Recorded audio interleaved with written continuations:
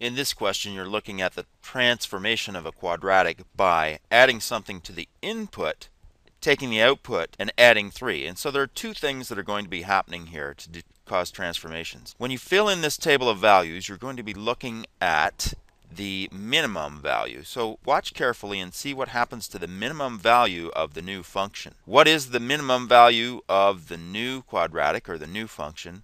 And for what input value does it reach that minimum? And so in this case, if I started with an input of -7, I'm going to be adding 1 to it. Then I'm going to be squaring it. When I get the output of that function, which is 36, I'm going to add 3 and I get 39.